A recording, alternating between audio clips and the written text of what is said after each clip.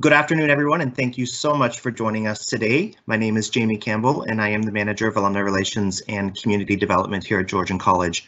I remind everyone that today's webinar is being recorded and will be made available by email and social media following today's presentation.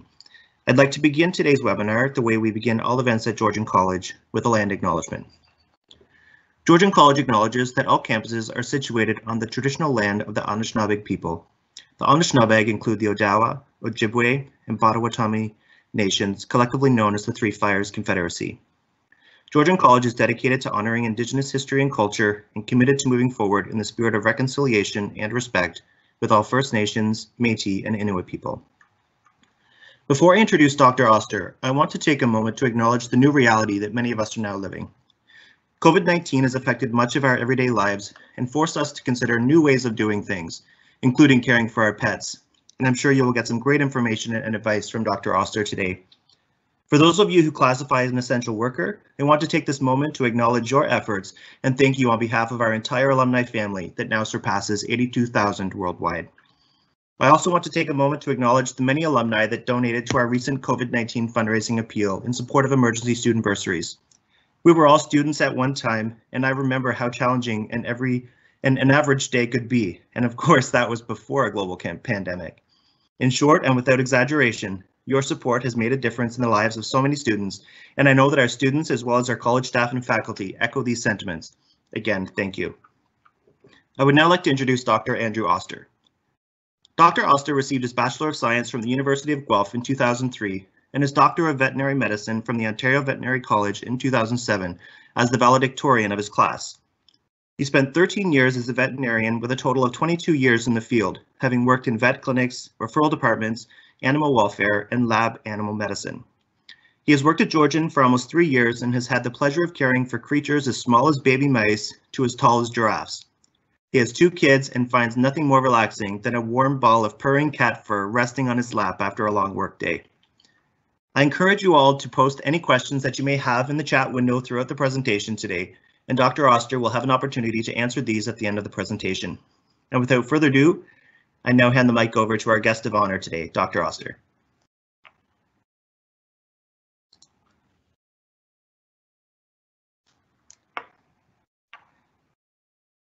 Hi, everybody. Thanks for joining us. Our talk today, now that we're staying at home during this quarantine period, for those of you who might be working from home, or even if you're essential but spending some more time at home, or our schedules have been turned upside down, we've kind of discovered what's going on with our pets every single day. So what we're going to talk about today is living with our pets during COVID-19 and seeing if we can get a few tips or tricks for what we can do for life after quarantine. The first thing I want to do, though, is just put a little shout out to Jamie, Miranda, Kirsten, David for setting this up and allowing us to reach out to you guys. And also to my department and my program, the Veterinary Technician Program, the Veterinary Assistant Program. For some of you online, you may have been our students, you might be my student currently, and if that's the case, you could probably give this talk as well or better than I could. But our students do a great job, and we have some of the best faculty and program support that we can ask for. So without further ado, let's dive in.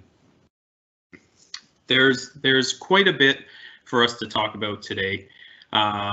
We really could probably talk about things for hours. I've narrowed it down to 3 things, and then we'll have a Q&A for everything that I didn't get to. So the first thing we'll talk about is the coronavirus and our pets. What's the truth that we actually know? We'll do that in a slide or less, and then hopefully throw out some tips and tricks for you guys.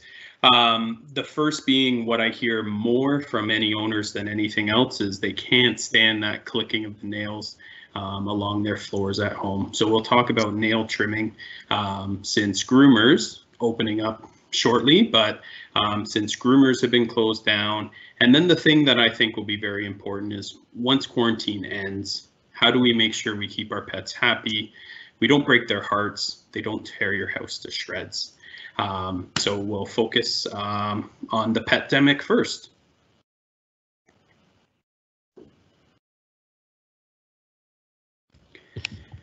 So there's a lot of information out there, and I think a lot of it can be overwhelming and can be scary. We don't know exactly from the media what to trust at this point, if we're getting good sources of information or not. And this coronavirus, there are many, many coronaviruses, but this one's new to us. So at the very bottom of this slide, wormsandgermsblog.com. That's a great resource from a veterinary infectious disease expert. So if you want information on coronavirus and how it relates to animals and our pets, if you want information about ticks and Lyme disease or any of those other diseases that can be useful for you to know about, that's the website to go to.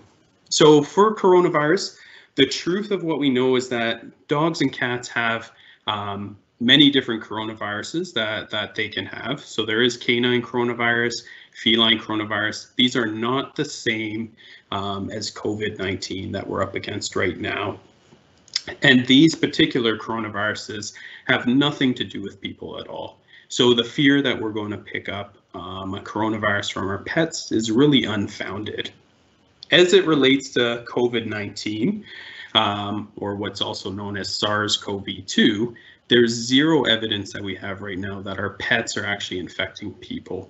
So there's very, very low risk that the disease gets onto their fur and transmits to us. Cats can get infected from their owners or being around COVID positive people. And there is the possibility they may transmit it to other cats. There's no evidence currently that dogs will actually transmit it to other animals or between dogs themselves. What we do have a lot of evidence for is that people who are infected with COVID transmit the disease or potentially can transmit the disease to our pets. Good news for our pets is at most they seem to get some mild respiratory symptoms, and none of the animals that have been infected with COVID have actually died from it. So the dog in Hong Kong who picked up COVID had other diseases that it ended up dying from. So that's good news for our pets.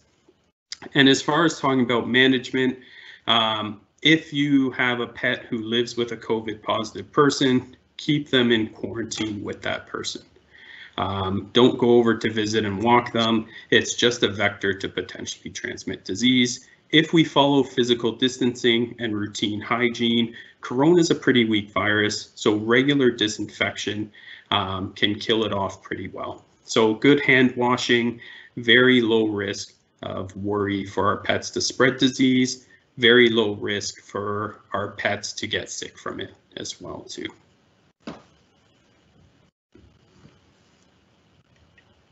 So a few tips and tricks for you guys to consider. I've included a few links below. fearfreehappyhomes.com, drsophiayin.com, and Indoor Pet Initiative from Ohio State University. So those are three very good sources for minimizing stress in our pets and setting up a good environment at home for them as well too.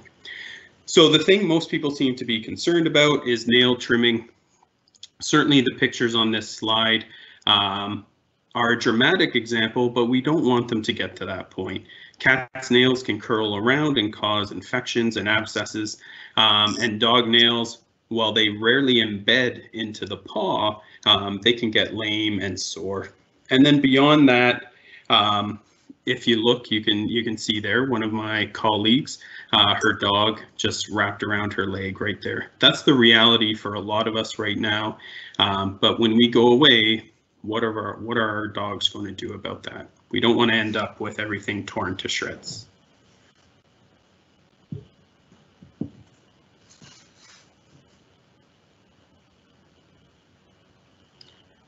So when we are considering nail trimming, the first tip that I always want to drive home for you guys is take your time, make sure we reduce the stress. So for our pets, If they don't like to get their nails trimmed, it's not about getting them trimmed and done. It's more about getting them used to it. So number one, lots of different options for the proper tools, different types of nail trimmers, scissor-based ones, plier-based ones. Some people even use little pet grinders on them as well too.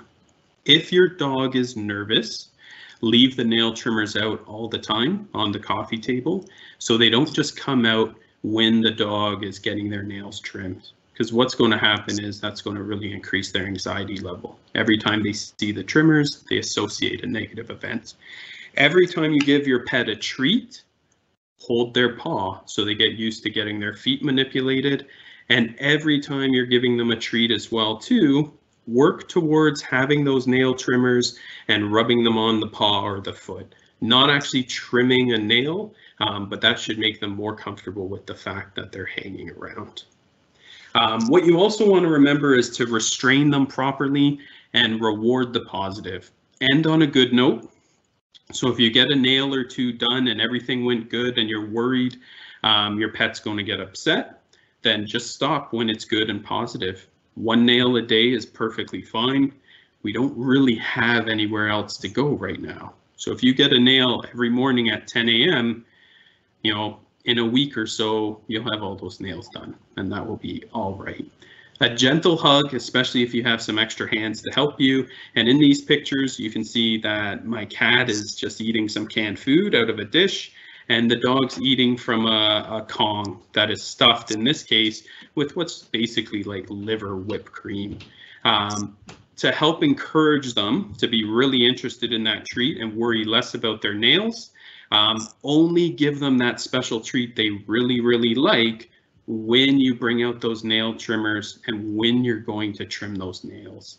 And that's going to help them have the reinforcement to want to let you trim those nails. When we get to tip number 2, it's the actual trimming the part of the nails. It's not very difficult. Don't want you guys to worry too much about it. And part of your big goal is just to get something done. And our goal with these nails isn't to cut them all the way back. It's just to try and trim the tip down. So when you're looking at a nail and you're trying to trim it, look at the pink. The pink is what we call the quick, and that's the vessel. So if we worry about making a nail bleed, it's because we trim that quick.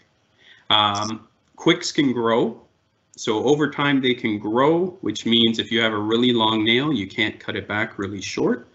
So try and trim those nails at least monthly. There's a nerve that lies beside the quick, which means if we trim those nails too short, it can be a little bit painful. And try your best to just trim about 1 millimeter at a time.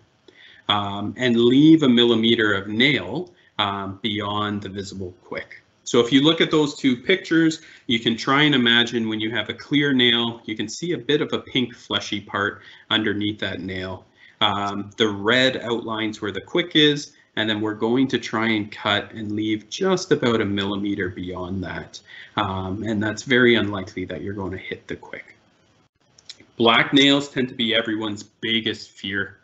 Best thing you can do with that is take your time, trim about 1 millimeter at a time. And every time you trim, so if you follow that little dotted yellow line, look at the end of the nail after every trim. When you start to see a little black dot show up, that's when you know you've trimmed far enough, and that's the end of the quick starting to show. So that's where you're going to want to stop. A lot of people have really, really long nails because they only get trimmed at the groomer maybe every few months. The dog doesn't like getting their nails trimmed. If you can slowly work on trimming their nails close to the quick, getting them out for walks on pavement, this is going to encourage those quicks to recede slowly over time, and you can get back to a shorter, more appropriate length nail. But be patient, trim the nails regularly. It takes a long time. It's a slow process. It will take a few months to a year to get them back. The biggest worry I think that we run into when we're talking about trimming nails is what happens if we cut it too short.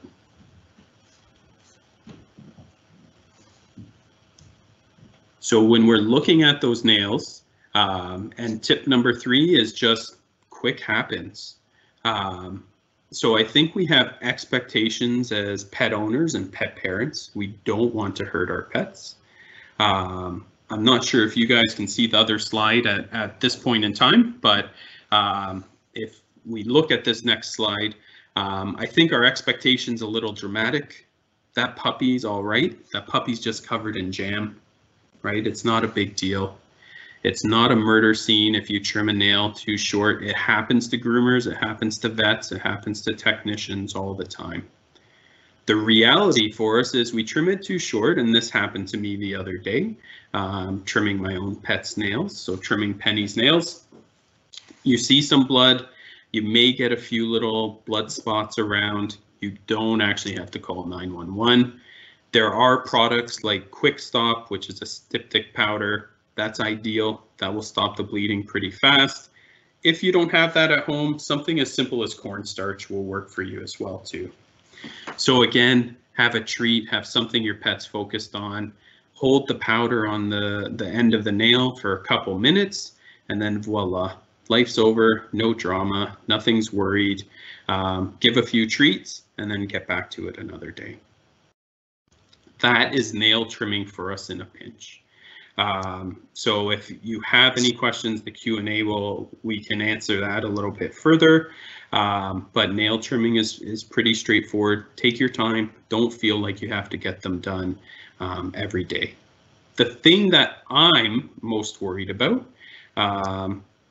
is that right now, separation anxiety for our pets, I think, is at an all-time low. We work with them very closely. Our routines have changed. They're hanging out with us, and we're not creating that separation. But once we get back to our normal schedule, we're going to have a whole bunch of pets who have the expectation that we should be there with them all the time.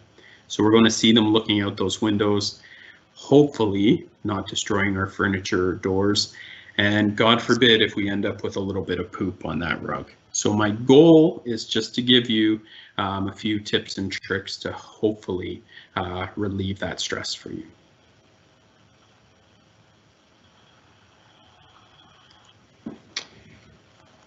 So some animals have really dramatic separation anxiety, and for them you may need medications. Talk to an animal behaviorist, talk to your veterinarian.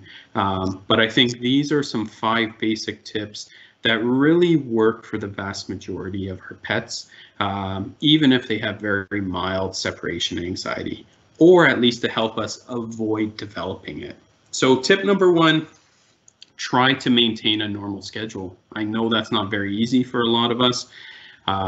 Work requirements have changed. We're at home at different hours of the day, but try and keep your feeding routine, when the pet goes out to the bathroom, when you have playtime, exercise time, sleeping schedules.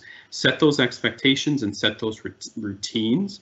Everyone always likes to talk about how their dog knows at 5 o'clock they're supposed to be eating and they're already sitting by that bowl. So dogs like routine, cats like routine, and they like those expectations to be met. If we start throwing that schedule out of whack, excuse me, if we throw that schedule out of whack, there's a greater chance that we might have poop in the house, pee in the house, just accidents because they might want to go out to the washroom, but our schedule's all over the place. Exercise, exercise, exercise is true for all of our pets, whether it's in quarantine or not, both physical and mental. Every single pet I've seen with behavior issues and anxiety can benefit from more exercise. The less energy they have, the more time they're going to rest, less time to worry, less time to destroy your house. So go for walks, go for runs, play mental games like hide and seek, make them do tricks. So even if it's a rainy day, set aside that time to engage your pet and exhaust some of that stress out of them. Very, very important thing for you to do right now is to create a personal space for your pet. So have a crate if your pet likes the crate. a closed bedroom. So just create a den or a rest area. Have a doggy bed or a blanket, a water bowl, food bowl if that's how their eating schedule goes, maybe some toys. Use that when you are supposed to be working. So have some separation from them so they get used to living life without being at your feet 24 hours a day. And encourage self-play. We all love playing with our pets, but try and get them to play on their own as well. Leave out 1 or 2 toys. I always see owners kill them with kindness, but they'll leave out 30 toys for their pets and then they wonder why they don't play with any of them because it's not exciting. They always have them available all the time. So give 1 or 2 toys, rotate them every few days. That will create some novelty and excitement for them. And if you have things that last longer, something like a snuffle mat, which you can see that dog working through, you just sprinkle kibble on there and they have to find them and eat them. Chew toys, Kongs filled with peanut butter and frozen or food-based puzzles, things that take them a while, try and give those just before you leave the house. That way they'll be entertained when you're not around. Or give it to them when you're trying to work separately from them as well too. And always important, quarantine or not, reward positive behavior. The goal is to do that within 3 seconds, so giving some praise, some petting or some treats. That's very true for when they, try and potty train them to go pee outside. You want to be outside with them. But always ignore the unwanted behavior. Avoid punishment, avoid scolding. They don't understand that. And that may lead it to become attention-seeking behavior. You're not paying attention to them, but when they poop on the rug, you're going to come find them and interact with them for it. And dogs really work on the celebrity principle, where any attention is good attention, right? We're not good at staying mad at them, so you yell at them, and then you love them a second later. If they really take it to heart, it might increase their anxiety. So they might be more willing to bite, not listen to what you're telling them to do. Or instead of pooping in the middle of the rug, now they poop behind the couch and you won't find it for a week. You don't want to run into that either. The one thing I always encourage owners to do, say goodbye 15 minutes before you leave. And then say hello 15 minutes after you arrive back home. What this does is when we leave and we say goodbye, I do it too, I'm a terrible person for it, they get very excited and then we close the door and we leave. So they have all this pent up energy and excitement and we just left them hanging. When we come back home, they've been waiting all day with all that pent up energy and they're so excited to see us. So if we can create that gap, say goodbye 15 minutes before, and then basically ignore them, even though they're walking around our feet, they won't be as worked up when we go. And when we get home, if we go to the washroom, put our groceries away, put whatever we need to put away, and then finally interact them, they're not going to be so excited every time that door opens. So that's going to help reduce the anxiety of leaving and then anxiety of returning as well too. So those are my 5 tips that hopefully everyone can do. Certainly applies more to dogs, but will hopefully reduce some of the separation anxiety we might run into. And that's all I have for my talk. For those of you who are still awake, thank you very much. And I look forward to the Q&A questions.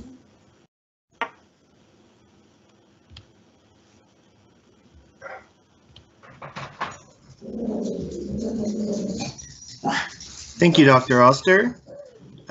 So we do have some questions, and I do want to take a moment to acknowledge that I have dogs here at my house that you may hear behind me at the moment because the neighbors just came out and now they're excited. So 2 questions actually. One question that we have here is, so it's okay to pet other people's dogs, and it's okay for dogs to play with other dogs. Is that correct? That's certainly true. I think the physical distancing guidelines are a good thing to follow.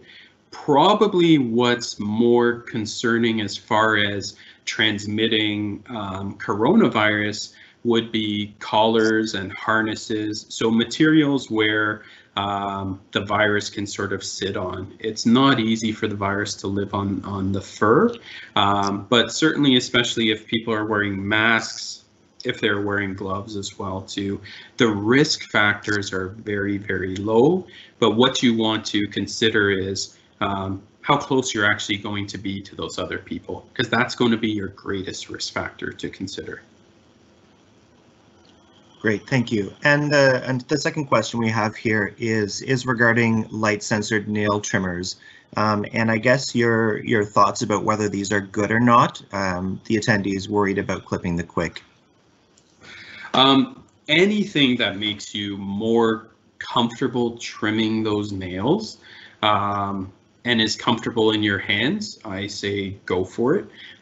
There are a lot of different varieties of trimmers with little gadgets or gimmicks that can try and help you avoid trimming that quick. So if you're comfortable with it, I would say definitely go ahead and try and utilize it. We all worry about trimming that quick. No matter what nail trimmer you use, at some point in time you'll probably hit a quick. But just remember, it's not as big of a deal as you see, right? So don't get too worried about it. Your pet will forgive you. The next question we have is, how do you stop a dog from being too attached? For example, he follows on the attendees' heels everywhere all day long. So I think this is a great question, because I think if you follow some of those tips and tricks that I was talking about, this really applies to the day-to-day routine of our pets. So try to create that separate area. It's not going to be easy. They'll probably whine, they'll probably complain.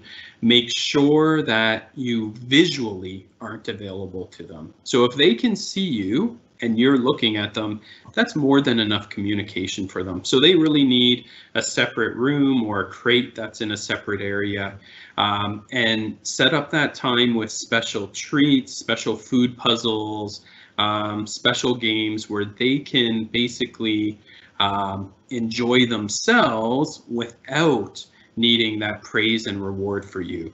But dogs like to live in packs, so this is something that's very natural for them. So it's hard to create some of that separation. So don't get frustrated, take your time. It's really a work in progress for life to get them to separate a little bit. Excellent. And now we do have additional questions, but we are just about out of time. Dr. Oster has agreed to stick behind after the webinar to answer these additional questions. But for anybody that has to leave, I'd like to take a quick moment to thank Dr. Oster for sharing with us today. And as a show of appreciation, we'd like you to know that a donation will be made to the Emergency Student Bursary Fund in his honor. Wonderful. Yes, and remember alumni that your alumni association has a wide range of corporate discounts and partnerships, as well as services that are available to you. So be sure to visit georgiancollege.ca/alumni to learn more about these. We're also excited to welcome our Georgian alumni staff and faculty to join the new and exclusive Georgian Alumni Network. To do this, visit georgianalumni.ca. And for anyone wishing to join us in making a donation to our emergency student bursaries, please visit georgiancollege.ca/giving to make a donation today. So for those of you that had to leave, thank you for joining us. And for those of you that wish to stick around, we'll continue our Q&A session with Dr. Oster.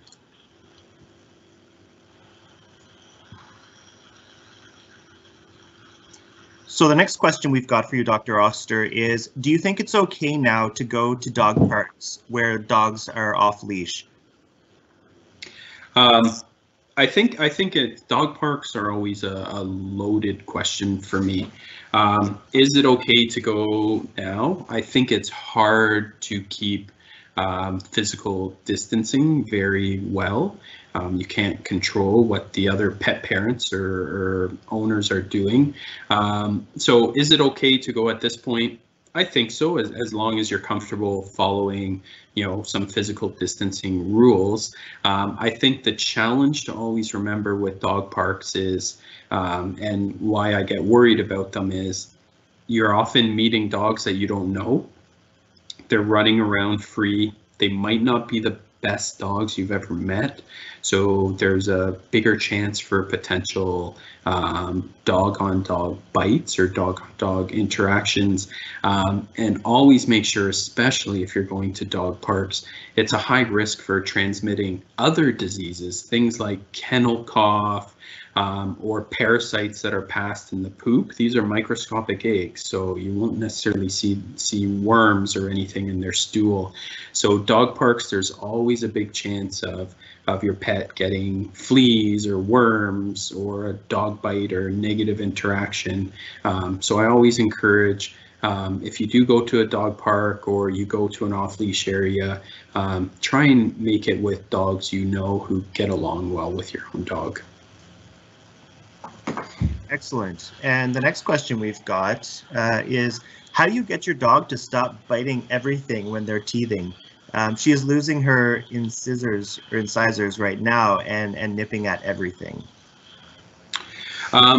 Teething, just like toddler kids, is a normal behavior. It's a little bit uncomfortable, and that pressure from biting and chewing on things can give some relief. So again, you could get something like a Kong, plug one end of it and fill it up with some low sodium chicken broth and freeze it in your freezer. It might be messy when it comes out, but something nice and cold for them to chew on. The other thing is, we're at an age where they're exploring a lot, and for dogs, they do a lot of that with their mouth. So the big thing to remember is we want to direct them to chewing on appropriate things.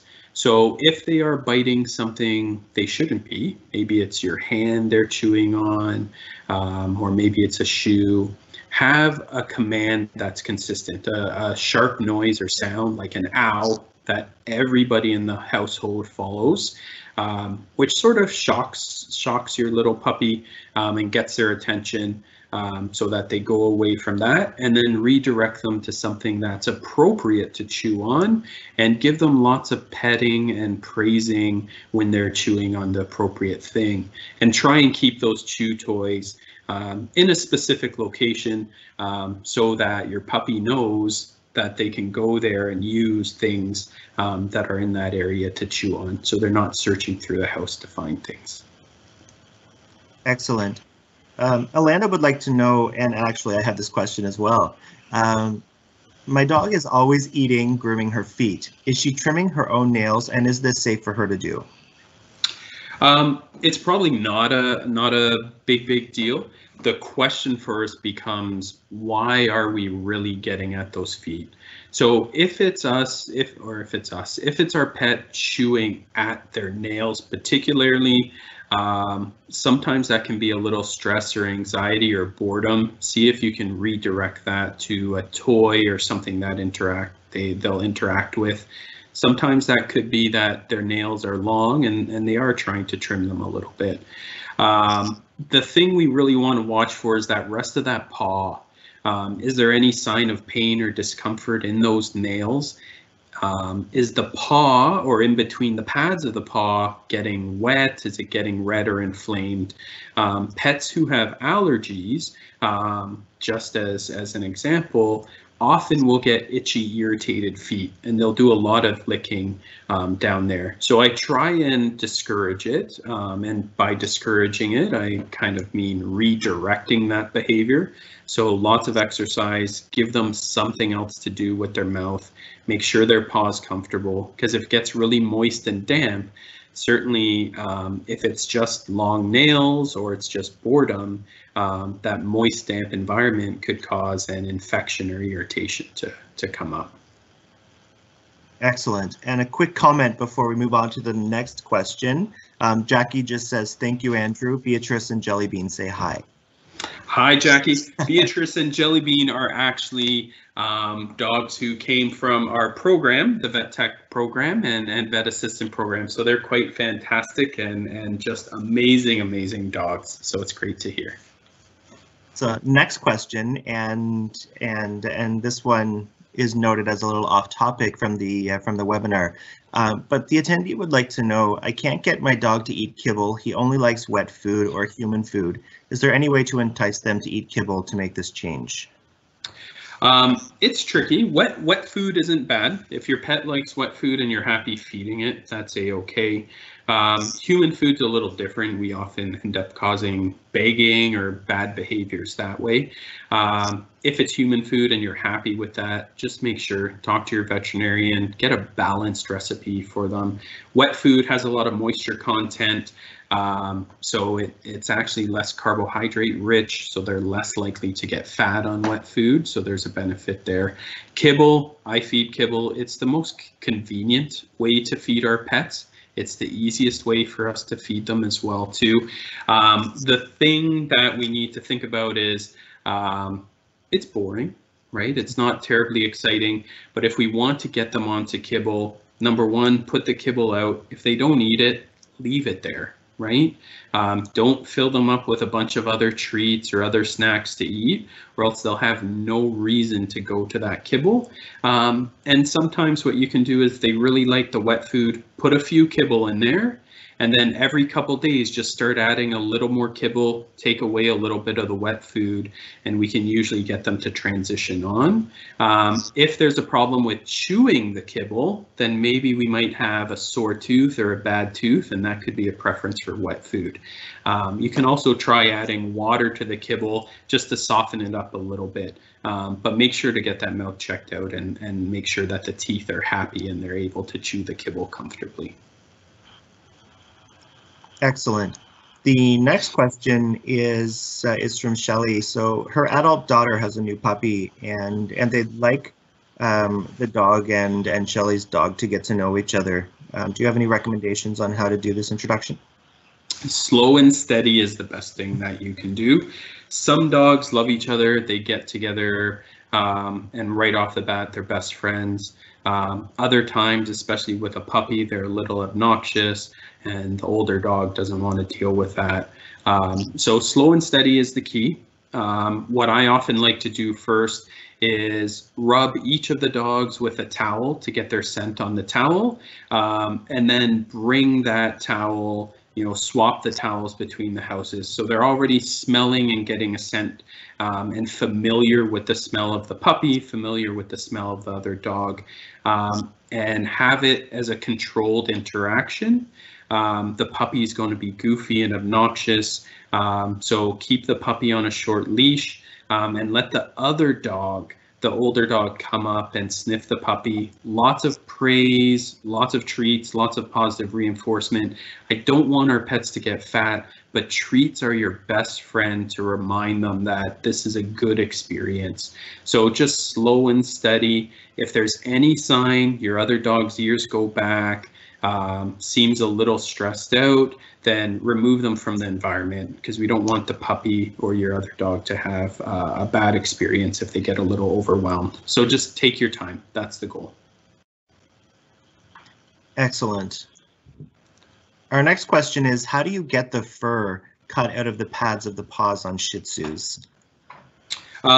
So this is an interesting question, because a lot of times I'll see dogs and there'll be little mats or stuff from the fur that gets in between those toes and in between those pads.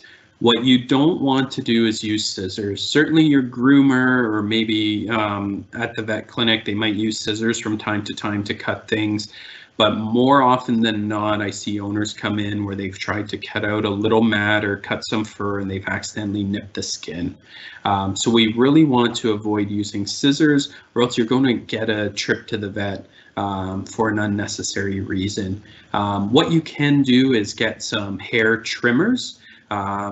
So if you get some hair trimmers, you can get pet specific ones.